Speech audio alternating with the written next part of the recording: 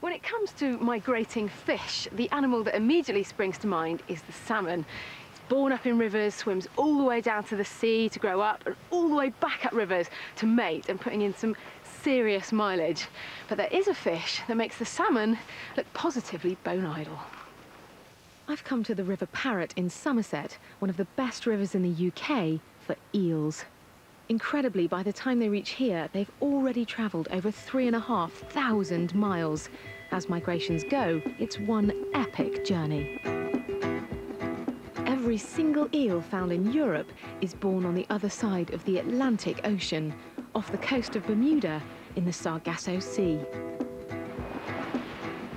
The eggs hatch and the tiny eels drift for 3 years in the Gulf Stream until they reach our shores. Then they change into small glass eels and start to migrate up into many of our rivers. Locks are a major obstacle to their journey upstream, and here at Oathlock, the Environment Agency have built a special structure to allow the eels to pass.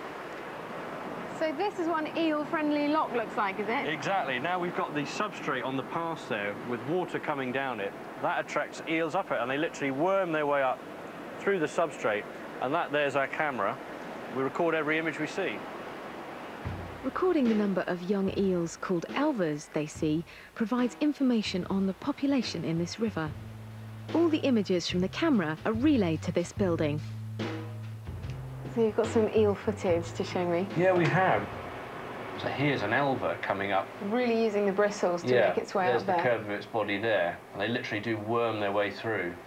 And although there's water running down there, they are adapted to be outside of water for some time, aren't they? That's right. Certainly in their adult phase, when they're heading downstream, they can cross fields. As long as there's rain and water on the surface that they're travelling across, they can stay out of water for a couple of hours.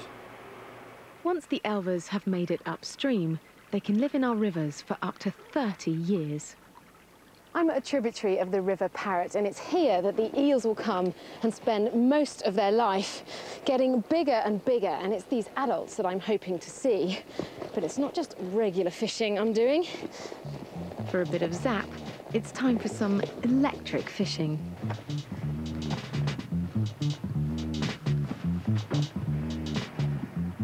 A team from the Environment Agency keep track of our eel population, and to check on their condition, they first need to catch them. A very mild electric charge from this ring temporarily stuns the fish, and that makes them much easier to net. Is it safe for me to come down, Pete? It is. We've switched off now. OK. Is it a big one? That's not bad. Eee, fantastic. It is uber slippery and really strong. Yeah, there's just no holding on to them, is there?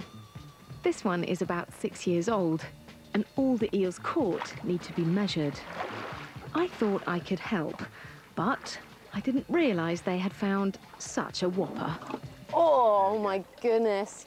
I'm not going to cope with that one. OK, right, if you kneel down in front of the measuring board. Yeah. And what you want to do is to pick one of those eels up and put it in the groove. OK. In the upturned bucket. Well, since it's a once-in-a-lifetime opportunity, I've got to go for the big one. Oh,